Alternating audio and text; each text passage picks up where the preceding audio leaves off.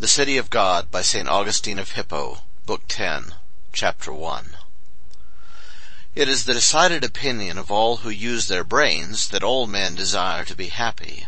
But who are happy, or how they become so, these are questions about which the weakness of human understanding stirs endless and angry controversies, in which philosophers have wasted their strength and expended their leisure.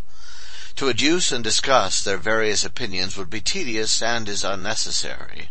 The reader may remember what we said in the 8th book, while making a selection of the philosophers with whom we might discuss the question regarding the future life of happiness, whether we can reach it by paying divine honors to the one true God, the creator of all gods, or by worshipping many gods, and he will not expect us to repeat here the same argument, especially as, even if he has forgotten it, he may refresh his memory by reperusal. For we made selection of the Platonists, justly esteemed the noblest of the philosophers, because they had the wit to perceive that the human soul, immortal and rational, or intellectual as it is, cannot be happy except by partaking of the light of that God by whom both itself and the world were made, and also that the happy life which all men desire cannot be reached by any who does not cleave with a pure and holy love to that one supreme good, the unchangeable God.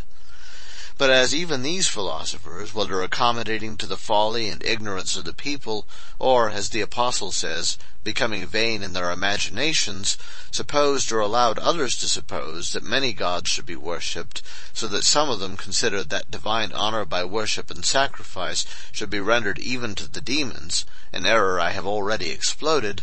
we must now, by God's help, ascertain what is thought about our religious worship and piety by those immortal and blessed spirits who dwell in the heavenly places among dominations, principalities, powers, whom the Platonists call gods, and some either good demons, or, like us, angels. That is to say, to put it more plainly, whether the angels desire us to offer sacrifice and worship, and to consecrate our possessions and ourselves to them, or only to God, theirs and ours. For this is the worship which is due to the divinity, or to speak more accurately, to the deity. And to express this worship in a single word, as there does not occur to me any Latin term sufficiently exact, I shall avail myself, whenever necessary, of a Greek word. Latreia, whenever it occurs in Scripture, is rendered by the word service. But that service which is due to men, and in reference to which the Apostle writes that servants must be subject to their own masters, is usually designated by another word in Greek, whereas the service which is paid to God alone by worship is always, or almost always, called latreia in the usage of those who wrote from the divine oracles. This cannot so well be called simply cultus, for in that case it would not seem to be due exclusively to God. For the same word is applied to the respect we pay either to the memory or the living presence of men. From it, too, we derive the words agriculture, colonist, and others. And the heathen call their gods chelicole, not because they worship heaven, but because they dwell in it, and as it were colonize it. Not in the sense in which we call those colonists who are attached to their native soil to cultivate it under the rule of the owners, but in the sense in which the great master of the Latin language says, "There was an ancient city inhabited by Tyrian colonists." He called them colonists not because they cultivated the soil, but because they inhabited the city. So, too, cities that have hived off from larger cities are called colonies. Consequently, while it is quite true that using the word in a special sense, cult can be rendered to none but God, yet as the word is applied to other things besides, the cult due to God cannot in Latin be expressed by this word alone. The word religion might seem to express more definitely the worship due to God alone, and therefore Latin translators have used this word to represent threskeia. Yet, as not only the uneducated, but also the best instructed, use the word religion to express human ties and relationships and affinities, it would inevitably introduce ambiguity to use this word in discussing the worship of God, unable as we are to say that religion is nothing else than the worship of God, without contradicting the common usage which applies this word to the observance of social relationships. Piety, again, or as the Greeks say, eusebeia, is commonly understood as the proper designation of the worship of God. Yet this word also is used of dutifulness to parents.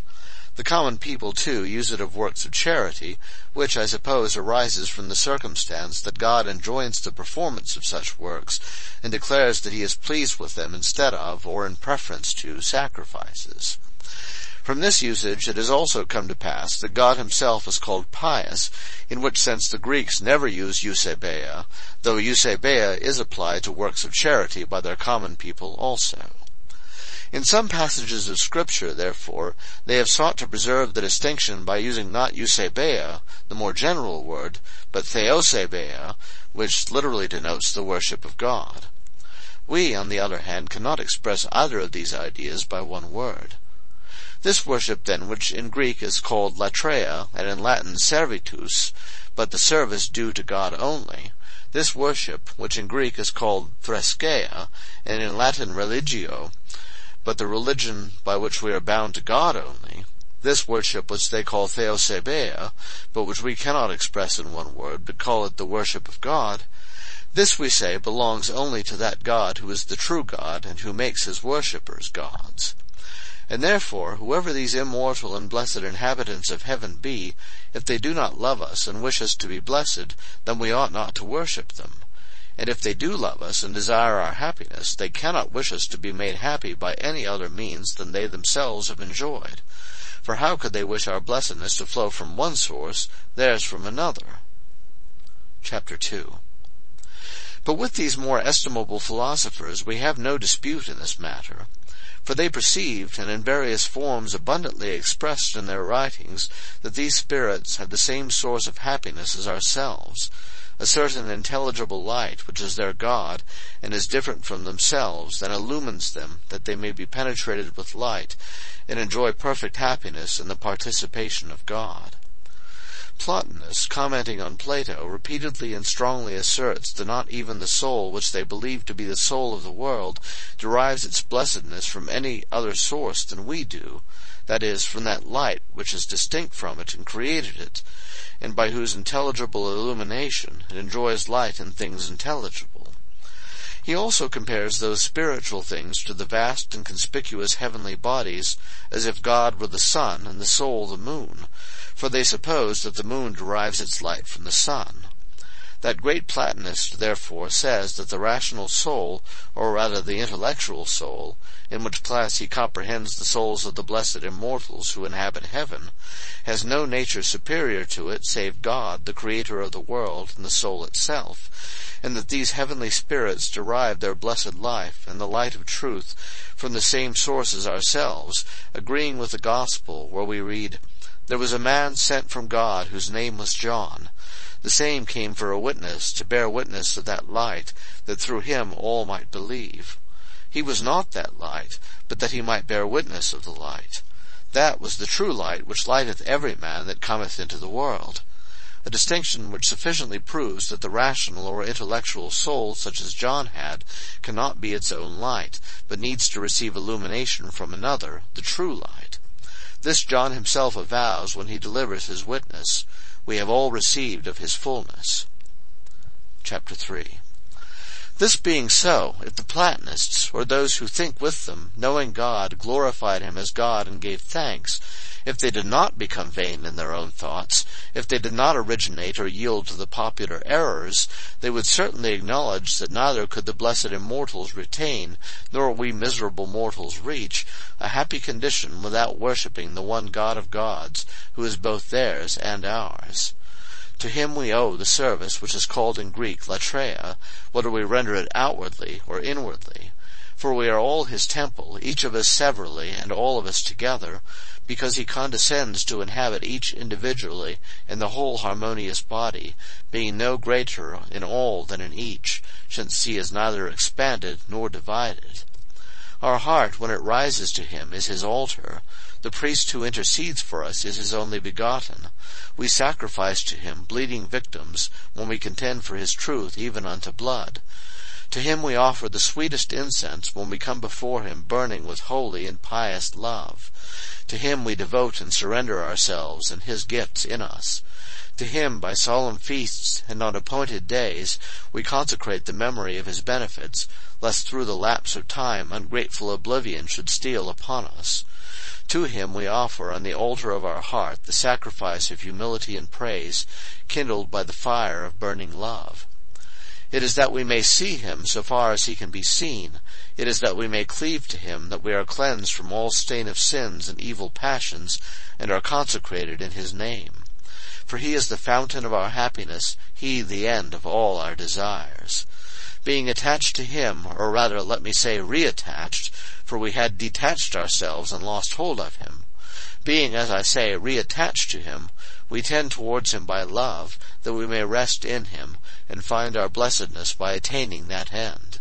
For our good, about which philosophers have so keenly contended, is nothing else than to be united to God. It is, if I may say so, by spiritually embracing him that the intellectual soul is filled and impregnated with true virtues. We are enjoined to love this good with all our heart, with all our soul, with all our strength. To this good we ought to be led by those who love us, and to lead those we love. Thus are fulfilled those 2 commandments on which hang all the law and the prophets. Thou shalt love the Lord thy God with all thy heart, and with all thy mind, and with all thy soul, and thou shalt love thy neighbor as thyself.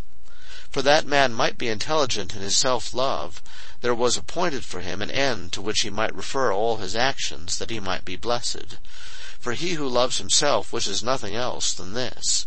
and the end set before him is to draw near to God. And so, when one who has this intelligent self-love is commanded to love his neighbor as himself, what else is enjoined than that he shall do all in his power to commend to him the love of God? This is the worship of God, this is true religion, this right piety, this the service due to God only. If any immortal power, then, no matter with what virtue endowed, loves us as himself, he must desire that we find our happiness by submitting ourselves to him, in submission to whom he himself finds happiness. If he does not worship God, he is wretched because deprived of God. If he worships God, he cannot wish to be worshipped in God's stead. On the contrary, these higher powers acquiesce heartily in the divine sentence in which it is written, He that sacrificeth unto any god, save unto the Lord only, he shall be utterly destroyed. Chapter 4. But putting aside for the present the other religious services with which God is worshipped, certainly no man would dare to say that sacrifice is due to any but God. Many parts, indeed, of divine worship are unduly used in showing honor to men, whether through an excessive humility or pernicious flattery. Yet while this is done, those persons who are thus worshipped and venerated, or even adored, are reckoned no more than human. And who ever thought of sacrificing save to one whom he knew, supposed, or feigned to be a god? And how ancient a part of God's worship sacrifice is, those 2 brothers, Cain and Abel, sufficiently show, of whom God rejected the elder's sacrifice, and looked favorably on the younger's. Chapter 5. And who is so foolish as to suppose that the things offered to God are needed by him for some uses of his own? Divine Scripture in many places explodes this idea. Not to be wearisome, suffice it to quote this brief saying from a psalm, I have said to the Lord, Thou art my God, for thou needest not my goodness. We must believe, then, that God has no need not only of cattle or any other earthly and material thing, but even of man's righteousness, and that whatever right worship is paid to God profits not him, but man. For no man would say he did a benefit to a fountain by drinking, or to the light by seeing.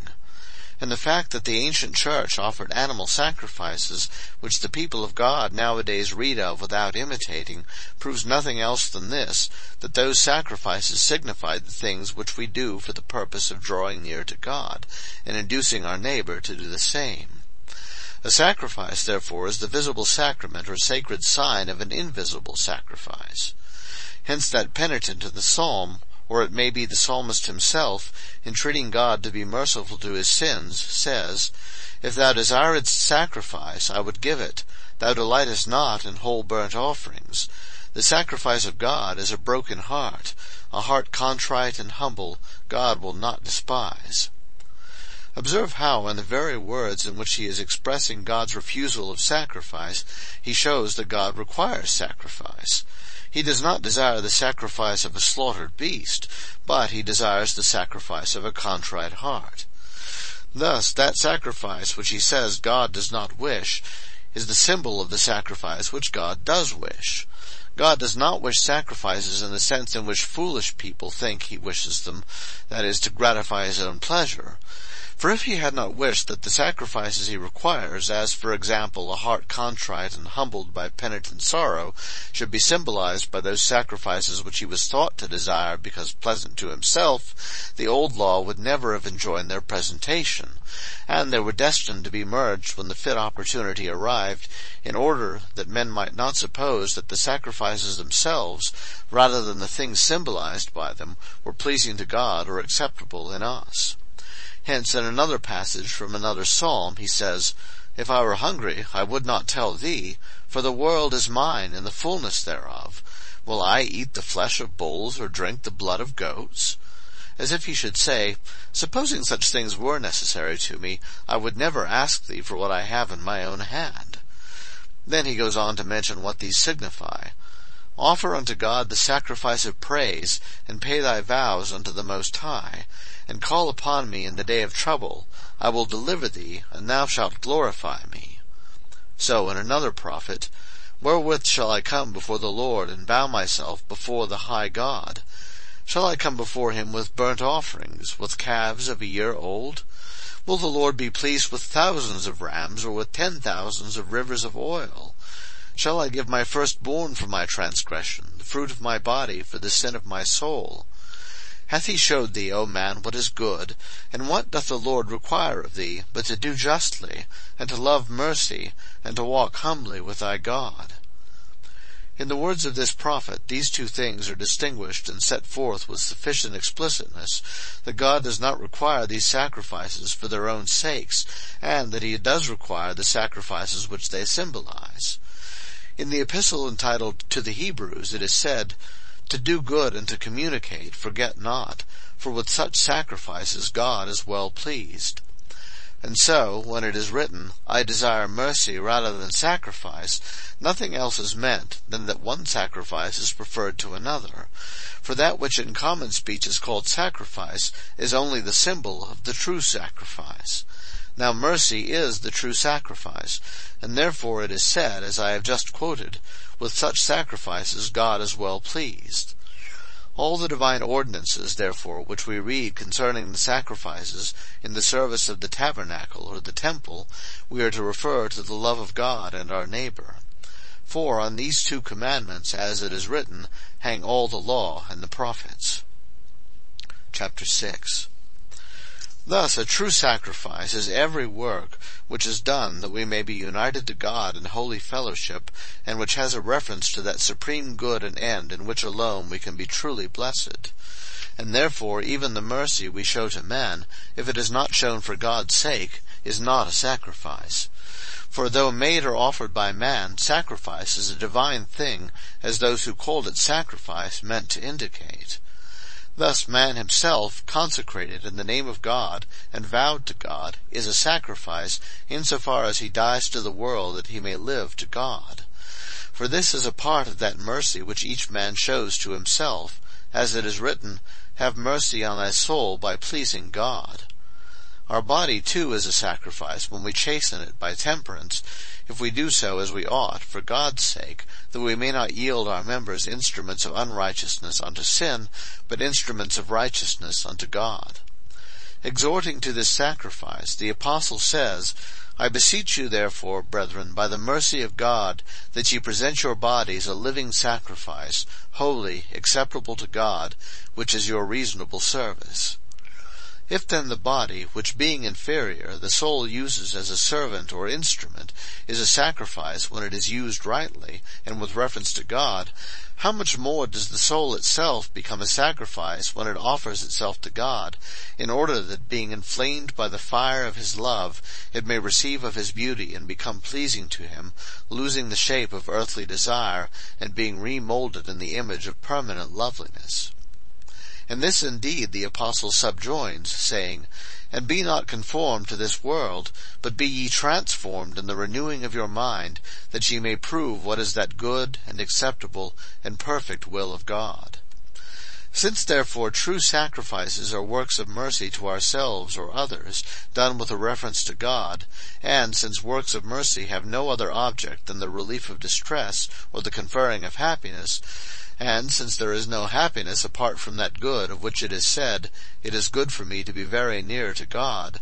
it follows that the whole redeemed city, that is to say, the congregation or community of the saints, is offered to God as our sacrifice through the great high priest, who offered himself to God in his passion for us, that we might be members of this glorious head, according to the form of a servant. For it was this form he offered, in this he was offered, because it is according to it he is mediator, in this he is our priest, in this the sacrifice. Accordingly, when the apostle had exhorted us to present our bodies a living sacrifice, holy, acceptable to God, our reasonable service, and not to be conformed to the world, but to be transformed in the renewing of our mind, that we might prove what is that good and acceptable and perfect will of God, that is to say, the true sacrifice of ourselves, he says, "For I say, through the grace of God which is given unto me, to every man that is among you, not to think of himself more highly than he ought to think, but to think soberly, according as God hath dealt to every man the measure of faith. For as we have many members in one body, and all members have not the same office, so we, being many, are one body in Christ, and every one members one of another, having gifts differing according to the grace that is given to us. This is the sacrifice of Christians, we, being many, are one body in Christ. And this also is the sacrifice which the Church continually celebrates in the sacrament of the altar, known to the faithful, in which she teaches that she herself is offered in the offering she makes to God." Chapter 7. It is very right that these blessed and immortal spirits who inhabit celestial dwellings and rejoice in the communications of their Creator's fullness, firm in his eternity, assured in his truth, holy by his grace, since they compassionately and tenderly regard us miserable mortals, and wish us to become immortal and happy, do not desire us to sacrifice to themselves, but to him whose sacrifice they know themselves to be in common with us. For we and they together are the one city of God, to which it is said in the psalm, "Glorious things are spoken of thee, O city of God," the human part sojourning here below, the angelic aiding from above. For from that heavenly city, in which God's will is the intelligible and unchangeable law, from that heavenly council chamber, for they sit in council regarding us, that holy Scripture descended to us by the ministry of the angels, in which it is written, "He that sacrificeth unto any god, save unto the Lord only, he shall be utterly destroyed." This Scripture, this law, these precepts, have been confirmed by such miracles, that it is sufficiently evident to whom these immortal and blessed spirits, who desire us to be like themselves, wish us to sacrifice. Chapter 8. I should seem tedious were I to recount all the ancient miracles which were wrought in attestation of God's promises which he made to Abraham thousands of years ago, that in his seed all the nations of the earth should be blessed. For who can but marvel that Abraham's barren wife should have given birth to a son at an age when not even a prolific woman could bear children? Or again, that when Abraham sacrificed, a flame from heaven should have run between the divided parts? Or that the angels in human form, whom he had hospitably entertained, and who had renewed God's promise of offspring, should also have predicted the destruction of Sodom by fire from heaven? And that his nephew Lot should have been rescued from Sodom by the angels as the fire was just descending, while his wife, who looked back as she went, and was immediately turned into salt, stood as a sacred beacon warning us that no one who is being saved should long for what he is leaving. How striking also were the wonders done by Moses to rescue God's people from the yoke of slavery in Egypt, when the Magi of the Pharaoh, that is, the king of Egypt, who tyrannized over this people, were suffered to do some wonderful things that they might be vanquished all the more signally. They did these things by the magical arts and incantations to which the evil spirits or demons are addicted, while Moses, having as much greater power as he had right on his side, and having the aid of angels, easily conquered them in the name of the Lord who made heaven and earth. And in fact the magicians failed the third plague, whereas Moses, dealing out the miracles delegated to him, brought 10 plagues upon the land, so that the hard hearts of Pharaoh and the Egyptians yielded, and the people were let go. But quickly repenting, and essaying to overtake the departing Hebrews, who had crossed the sea on dry ground, they were covered and overwhelmed in the returning waters. What shall I say of those frequent and stupendous exhibitions of divine power, while the people were conducted through the wilderness? Of the waters which could not be drunk, but lost their bitterness, and quenched the thirsty, when at God's command a piece of wood was cast into them? Of the manna that descended from heaven to appease their hunger, and which begat worms and putrefied when anyone collected more than the appointed quantity, and yet, though double was gathered on the day before the Sabbath, it not being lawful to gather it on that day, remained fresh. Of the birds which filled the camp and turned appetite into satiety, when they longed for flesh, which it seemed impossible to supply to so vast a population. Of the enemies who met them and opposed their passage with arms, and were defeated without the loss of a single Hebrew, when Moses prayed with his hands extended in the form of a cross. Of the seditious persons who arose among God's people, and separated themselves from the divinely ordered community, and were swallowed up alive by the earth, a visible token of an invisible punishment. Of the rock struck with a rod, and pouring out waters more than enough for all the host. Of the deadly serpent's bites, sent in just punishment of sin, but healed by looking at the lifted brazen serpent, so that not only were the tormented people healed, but a symbol of the crucifixion of death sat before them in this destruction of death by death. It was this serpent which was preserved in memory of this event, and was afterwards worshipped by the mistaken people as an idol, and was destroyed by the pious and God-fearing King Hezekiah, much to his credit. Chapter 9. These miracles, and many others of the same nature, which it were tedious to mention, were wrought for the purpose of commending the worship of the one true God, and prohibiting the worship of a multitude of false gods.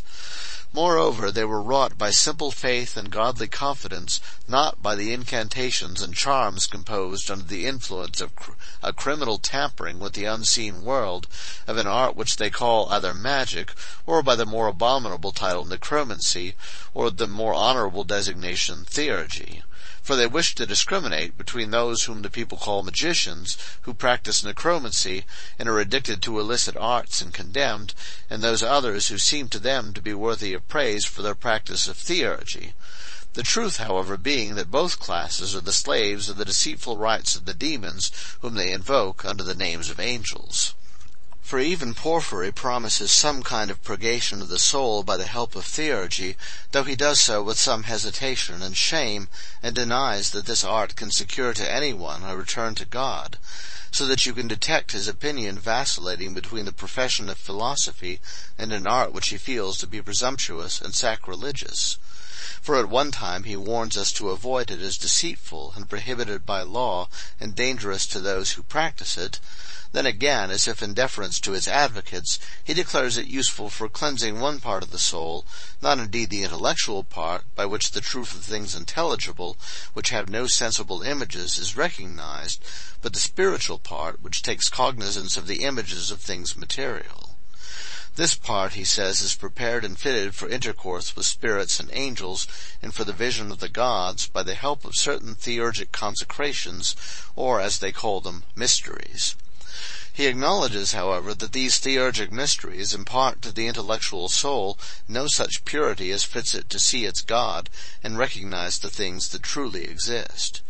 And from this acknowledgment we may infer what kind of gods these are, and what kind of vision of them is imparted by theurgic consecrations, if by it one cannot see the things which truly exist. He says further that the rational, or as he prefers calling it, the intellectual soul, can pass into the heavens without the spiritual part being cleansed by theurgic art, and that this art cannot so purify the spiritual part as to give it entrance to immortality and eternity. And therefore, although he distinguishes angels from demons, asserting that the habitation of the latter is in the air, while the former dwell in the ether and empyrean, and although he advises us to cultivate the friendship of some demon who may be able after our death to assist us and elevate us at least a little above the earth, for he owns that it is by another way we must reach the heavenly society of the angels, he at the same time distinctly warns us to avoid the society of demons, saying that the soul, expiating its sin after death, execrates the worship of demons by whom it was entangled. And of theurgy itself, though he recommends it as reconciling angels and demons, he cannot deny that it treats with powers which out of themselves envy the soul its purity, or serve the arts of those who do envy it. He complains of this through the mouth of some Chaldean or other. A good man in Chaldea complains, he says, that his most strenuous efforts to cleanse his soul were frustrated, because another man who had influence in these matters, and who envied him purity, had prayed to the powers, and bound them by his conjuring not to listen to his request. Therefore, adds Porphyry, what the one man bound, the other could not loose. And from this he concludes that theurgy is a craft which accomplishes not only good, but evil among gods and men, and that the gods also have passions, and are perturbed and agitated by the emotions which Apuleius attributed to demons and men, but from which he preserved the gods by that sublimity of residence, which, in common with Plato, he accorded to them. Chapter 10. But here we have another and a much more learned Platonist than Apuleius, Porphyry to wit, asserting that by I know not what theurgy, even the gods themselves are subjected to passions and perturbations. For by adjurations they were so bound and terrified that they could not confer a purity of soul, were so terrified by him who imposed on them a wicked command, that they could not by the same theurgy be freed from that terror, and fulfill the righteous behest of him who prayed to them, or do the good he sought. Who does not see that all these things are fictions of deceiving demons, unless he be a wretched slave of theirs, and an alien from the grace of the true liberator? For if the Chaldean had been dealing with good gods, certainly a well-disposed man who sought to purify his own soul would have had more influence with them than an evil-disposed man seeking to hinder him. Or, if the gods were just, and considered the man unworthy of the purification he sought, at all events they should not have been terrified by an envious person, nor hindered, as Porphyry avows, by the fear of a stronger deity, but should have simply denied the boon on their own free judgment.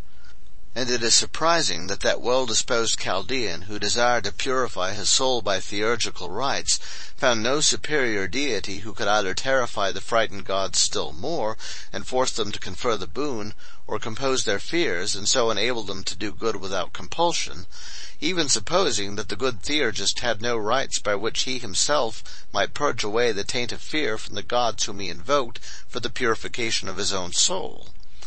And why is it that there is a God who has power to terrify the inferior gods, and none who has power to free them from fear? Is there found a God who listens to the envious man, and frightens the gods from doing good? And is there not found a God who listens to the well-disposed man, and removes the fear of the gods that they may do him good? O excellent theurgy! O admirable purification of the soul! A theurgy in which the violence of an impure envy has more influence than the entreaty of purity and holiness. Rather let us abominate and avoid the deceit of such wicked spirits, and listen to sound doctrine. As to those who perform these filthy cleansings by sacrilegious rites, and see in their initiated state, as he further tells us, though we may question this vision, certain wonderfully lovely appearances of angels or gods, this is what the apostle refers to when he speaks of Satan transforming himself into an angel of light. For these are the delusive appearances of that spirit who longs to entangle wretched souls in the deceptive worship of many and false gods, and to turn them aside from the true worship of the true God, by whom alone they are cleansed and healed, and who, as was said of Proteus, turns himself into all shapes, equally hurtful, whether he assaults us as an enemy, or assumes the disguise of a friend. Chapter 11. It was a better tone which Porphyry adopted in his letter to Anibo the Egyptian, in which, assuming the character of an inquirer consulting him, he unmasks and explodes these sacrilegious arts. In that letter, indeed, he repudiates all demons, whom he maintains to be so foolish as to be attracted by the sacrificial vapors, and therefore residing not in the ether, but in the air beneath the moon, and indeed in the moon itself. Yet he has not the boldness to attribute to all the demons all the deceptions and malicious and foolish practices which justly move his indignation. For though he acknowledges that as a race demons are foolish, he so far accommodates himself to popular ideas as to call some of them benignant demons. He expresses surprise that sacrifices not only incline the gods, but also compel and force them to do what men wish, and he is at a loss to understand how the sun and moon and other visible celestial bodies, for bodies he does not doubt that they are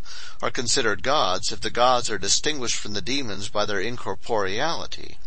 Also, if they are gods, how some are called beneficent and others hurtful, and how they, being corporeal, are numbered with the gods who are incorporeal. He inquires further, and still has one in doubt, whether diviners and wonder-workers are men of unusually powerful souls, or whether the power to do these things is communicated by spirits from without. He inclines to the latter opinion on the ground that it is by the use of stones and herbs that they lay spells on people and open closed doors and do similar wonders. And on this account, he says, some suppose that there is a race of beings whose property it is to listen to men, a race deceitful, full of contrivances, capable of assuming all forms, simulating gods, demons, and dead men, and that it is this race which bring about all these things which have the appearance of good or evil, but that what is really good they never help us in, and are indeed unacquainted with, for they make wickedness easy, but throw obstacles in the path of those who eagerly follow virtue, and that they are filled with pride and rashness, delight in sacrificial odors, are taken with flattery. These and the other characteristics of this race of deceitful and malicious spirits, who come into the souls of men and delude their senses, both in sleep and waking, he describes not as things of which he is himself convinced, but only with so much suspicion and doubt as to cause him to speak of them as commonly received opinions. We should sympathize with this great philosopher in the difficulty he experienced in acquainting himself with and confidently assailing the whole fraternity of devils, which any Christian old woman would unhesitatingly describe and most unreservedly detest. Perhaps, however, he shrank from offending Hippo, to whom he was writing, himself the most eminent patron of these mysteries, or the others who marvel at these magical feats as divine works, and closely allied to the worship of the gods. However, he pursues this subject, and, still in the character of an inquirer, mentions some things which no sober judgment could attribute to any but malicious and deceitful powers. He asks why, after the better class of spirits have been invoked, the worse should be commanded to perform the wicked desires of men. Why they do not hear a man who has just left a woman's embrace, while they themselves make no scruple of tempting men to incest and adultery. Why their priests are commanded to abstain from animal food for fear of being polluted by the corporeal exhalations, while they themselves are attracted by the fumes of sacrifices and other exhalations. Why the initiated are forbidden to touch a dead body, while their mysteries are celebrated almost entirely by means of dead bodies.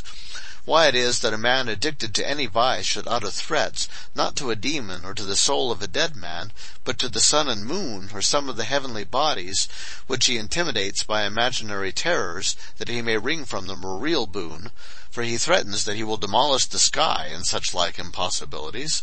that those gods, being alarmed like silly children with imaginary and absurd threats, may do what they are ordered. Porphyry further relates that a man, Charon, profoundly versed in these sacred, or rather sacrilegious mysteries, had written that the famous Egyptian mysteries of Isis and her husband Osiris had very great influence with the gods to compel them to do what they were ordered, when he who used the spells threatened to divulge or do away with these mysteries, and cried with a threatening voice that he would scatter the members of Osiris if they neglected his orders. Not without reason is Porphyry surprised that a man should utter such wild and empty threats against the gods, not against gods of no account, but against the heavenly gods, and those that shine with sidereal light, and that these threats should be effectual to constrain them with resistless power, and alarm them so that they fulfill his wishes. Not without reason does he, in the character of an inquirer into the reasons of these surprising things, give it to be understood that they are done by that race of spirits which he previously described as if quoting other people's opinions. spirits who deceive not, as he said, by nature, but by their own corruption, and who simulate gods and dead men, but not, as he said, demons, for demons they really are. As to his idea that by means of herbs and stones and animals and certain incantations and noises and drawings, sometimes fanciful and sometimes copied from the motions of the heavenly bodies, men create upon earth powers capable of bringing about various results, all that is only the mystification which these demons practice on those who are subject to them, for the sake of furnishing themselves with merriment at the expense of their dupes. Either then Porphyry was sincere in his doubts and inquiries, and mentioned these things to demonstrate and put beyond question that they were the work, not of powers which aid us in obtaining life, but of deceitful demons, or, to take a more favorable view of the philosopher, he adopted this method with the Egyptian who was wedded to these errors, and was proud of them, that he might not offend him by assuming the attitude of a teacher, nor discompose his mind by the altercation of a professed assailant, but by assuming the character of an inquirer and the humble attitude of one who is anxious to learn, might turn his attention to these matters, and show how worthy they are to be despised and relinquished. Towards the conclusion of his letter, he requests San Nebo to inform him what the Egyptian wisdom indicates as the way to blessedness. But as to those who hold intercourse with the gods, and pester them only for the sake of finding a runaway slave, or acquiring property, or making a bargain of a marriage, or such things, he declares that their pretensions to wisdom are vain. He adds that these same gods, even granting that on other points their utterances were true, were yet so ill-advised and unsatisfactory in their disclosures about blessedness, that they cannot be either gods or good demons, but are either that spirit who is called the deceiver, or mere fictions of the imagination. Chapter 12.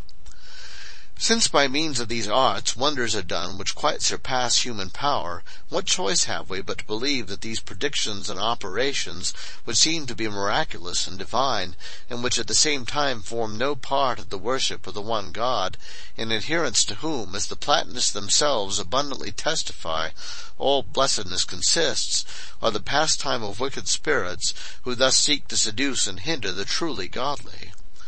On the other hand, we cannot but believe that all miracles, whether wrought by angels or by other means, so long as they are so done as to commend the worship and religion of the one God in whom alone is blessedness, are wrought by those who love us in a true and godly sort, or through their means God himself working in them. For we cannot listen to those who maintain that the invisible God works no visible miracles, for even they believe that he made the world, which surely they will not deny to be visible. Whatever marvel happens in this world, it is certainly less marvelous than this whole world itself. I mean the sky and earth and all that is in them, and these God certainly made. But as the Creator himself is hidden and incomprehensible to man, so also is the manner of creation. Although, therefore, the standing miracle of this visible world is little thought of, because always before us, yet when we arouse ourselves to contemplate it, it is a greater miracle than the rarest and most unheard of marvels. For man himself is a greater miracle than any miracle done through his instrumentality. Therefore God, who made the visible heaven and earth, does not disdain to work visible miracles in heaven or earth, that he may thereby awaken the soul which is immersed in things visible to worship himself, the invisible. But the place and time of these miracles are dependent on his unchangeable will, in which things future are ordered as if already they were accomplished. For he moves things temporal without himself moving in time. He does not in one way know that things are to be, and in another things that have been. Neither does he listen to those who pray otherwise than as he sees those that will pray. For even when his angels hear us, it is he himself who hears us in them, as in his true temple not made with hands, as in those men who are his saints. And his answers, though accomplished in time, have been arranged by his eternal appointment. Chapter 13. Neither need we be surprised that God, invisible as he is, should often have appeared visibly to the patriarchs. For as the sound which communicates the thought conceived in the silence of the mind is not the thought itself, so the form by which God, invisible in his own nature, became visible, was not God himself. Nevertheless, it is he himself who was seen under that form, as that thought itself is heard in the sound of the voice. And the patriarchs recognized that though the bodily form was not God, they saw the invisible God. For though Moses conversed with God, yet he said, If I have found grace in thy sight, show me thyself, that I may see and know thee. And as it was fit that the law, which was given, not to one man or a few enlightened men, but to the whole of a populous nation, should be accompanied by awe-inspiring signs, great marvels were wrought by the ministry of angels before the people on the mount where the law was being given to them through one man, while the multitude beheld the awful appearances. For the people of Israel believed Moses, not as the Lacedaemonians believed their Lycurgus, because he had received from Jupiter or Apollo the laws he gave them. For when the law which enjoined the worship of one God was given to the people, marvelous signs and earthquakes, such as the divine wisdom judged sufficient, were brought about in the sight of all, that they might know that it was the Creator who could thus use creation to promulgate his law. Chapter 14.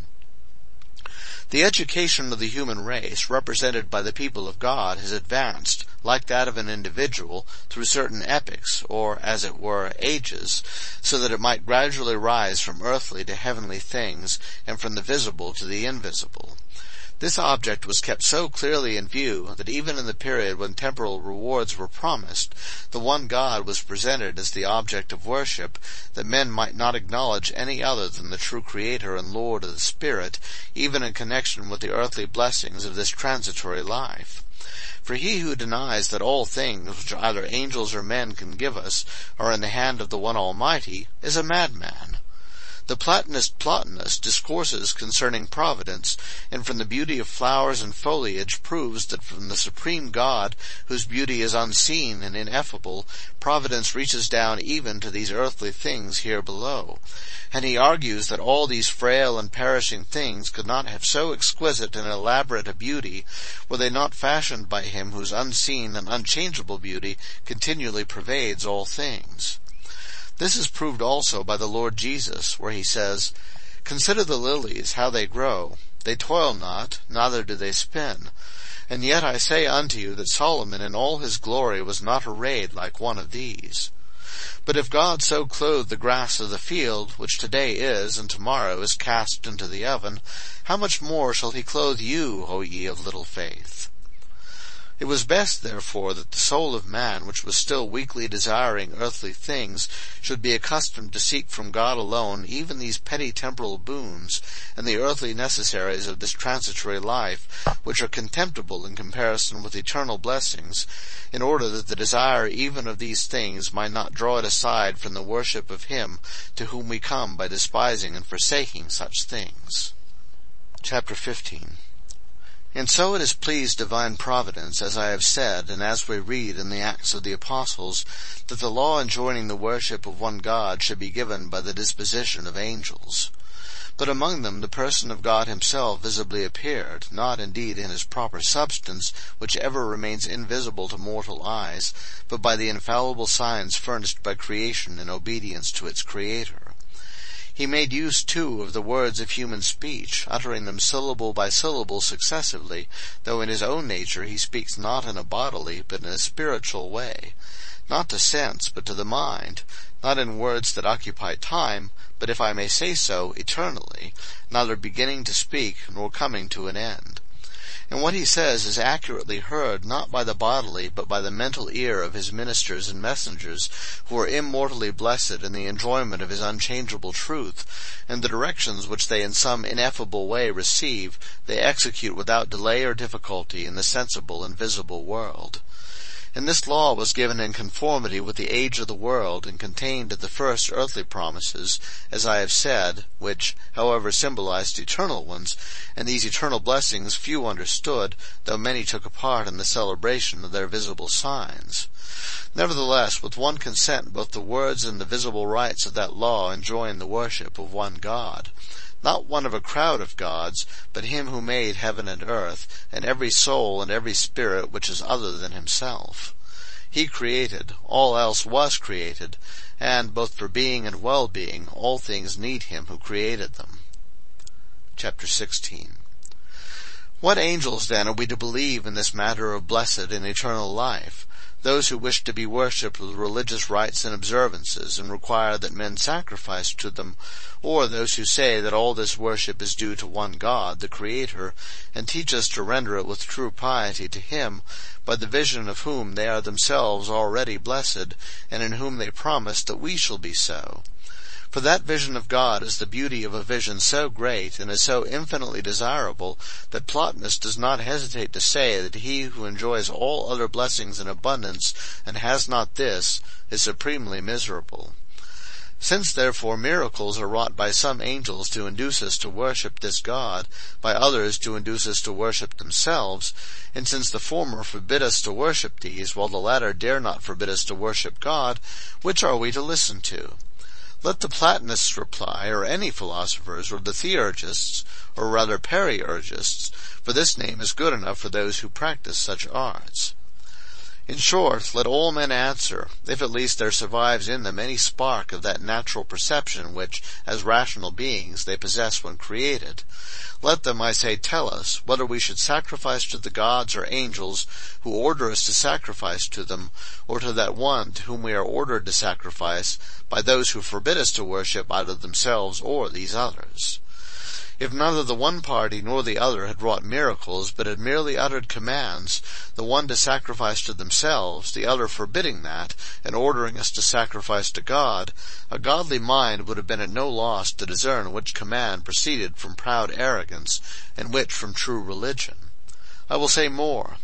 If miracles had been wrought only by those who demand sacrifice for themselves, while those who forbade this, and enjoined sacrificing to the one God only, thought fit entirely to forego the use of visible miracles, the authority of the latter was to be preferred by all who would use, not their eyes only, but their reason. But since God, for the sake of commending to us the oracles of His truth, has, by means of these immortal messengers, who proclaim His majesty and not their own pride, wrought miracles of surpassing grandeur, certainty, and distinctness, in order that the weak among the godly might not be drawn away to false religion by those who require us to sacrifice to them, and endeavor to convince us by stupendous appeals to our senses, who is so utterly unreasonable as not to choose and follow the truth when he finds that it is heralded by even more striking evidences than falsehood? As for those miracles which history ascribes to the gods of the heathen, I do not refer to those prodigies which at intervals happen from some unknown physical causes, and which are arranged and appointed by divine providence, such as monstrous births and unusual meteorological phenomena, whether startling only, or also injurious, and which are said to be brought about and removed by communication with demons, and by their most deceitful craft. But I refer to these prodigies which manifestly enough are wrought by their power and force, as that the household gods which Aeneas carried from Troy in his flight moved from place to place, that Tarquin cut a whetstone with a razor, that the Epidaurian serpent attached himself as a companion to Asclepius on his voyage to Rome, that the ship in which the image of the Phrygian mother stood, and which could not be moved by a host of men and oxen, was moved by one weak woman who attached her girdle to the vessel and drew it, as proof of her chastity, that a Vestal, whose virginity was questioned, removed the suspicion by carrying from the Tiber a sieve full of water without any of it dropping. These, then, and the like, are by no means to be compared for greatness and virtue to those which, we read, were wrought among God's people. How much less can we compare those marvels which even the laws of heathen nations prohibit and punish? I mean the magical and theurgic marvels, of which the great part are merely illusions practised upon the senses, as the drawing down of the moon, that, as Lucan says, it may shed a stronger influence on the plants.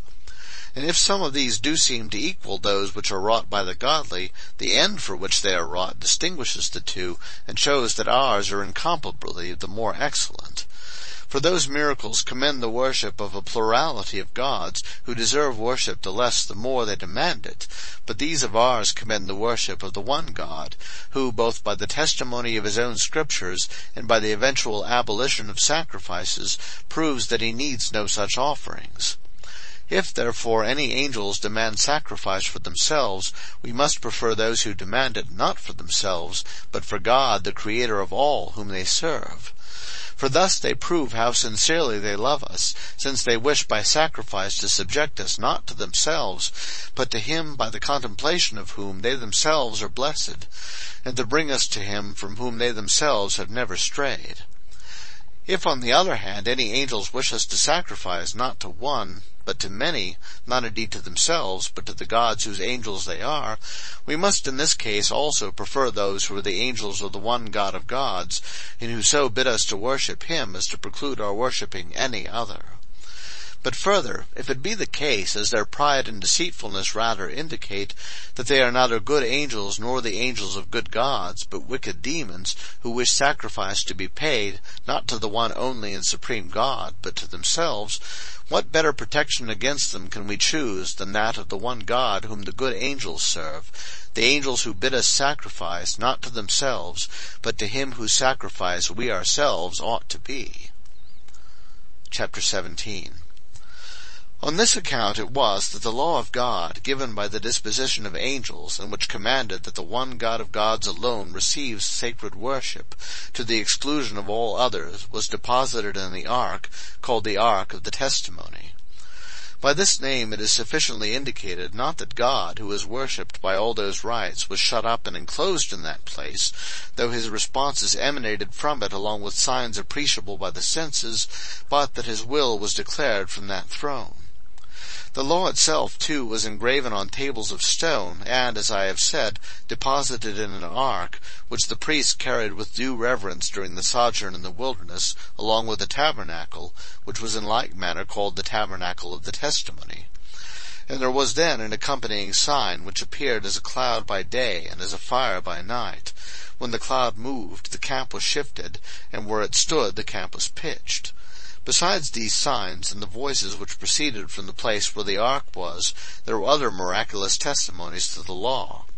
For when the ark was carried across Jordan on the entrance to the land of promise, the upper part of the river stopped in its course, and the lower part flowed on, so as to present both to the ark and the people dry ground to pass over. Then, when it was carried 7 times round the first hostile and polytheistic city they came to, its walls suddenly fell down, though assaulted by no hand, struck by no battering ram. Afterwards, too, when they were now resident in the land of promise, and the ark had, in punishment of their sin, been taken by their enemies, its captors triumphantly placed it in the temple of their favorite god and left it shut up there. But on opening the temple the next day, they found the image they used to pray to fall into the ground and shamefully shattered. Then, being themselves alarmed by portents, and still more shamefully punished, they restored the Ark of the Testimony to the people from whom they had taken it. And what was the manner of its restoration? They placed it on a wagon, and yoked it to cows from which they had taken the calves, and let them choose their own course, expecting that in this way the divine will would be indicated. And the cows, without any man driving or directing them, steadily pursued the way to the Hebrews, without regarding the lowing of their calves, and thus restored the ark to its worshippers. To God these and such like wonders are small, but they are mighty to terrify and give wholesome instruction to men. For if philosophers, and especially the Platonists, are with justice esteemed wiser than other men, as I have just been mentioning, because they taught that even these earthly and insignificant things are ruled by divine providence, inferring this from the numberless beauties which are observable not only in the bodies of animals, but even in plants and grasses, how much more plainly do these things attest the presence of divinity which happened at the time predicted, and in which that religion is commended which forbids the offering of sacrifice to any celestial, terrestrial, or infernal being, and commands it to be offered to God only, who alone blesses us by his love for us, and by our love to him, and who, by arranging the appointed times of those sacrifices, and by predicting that they were to pass into a better sacrifice by a better priest, testified that he has no appetite for these sacrifices, but through them indicated others of more substantial blessing.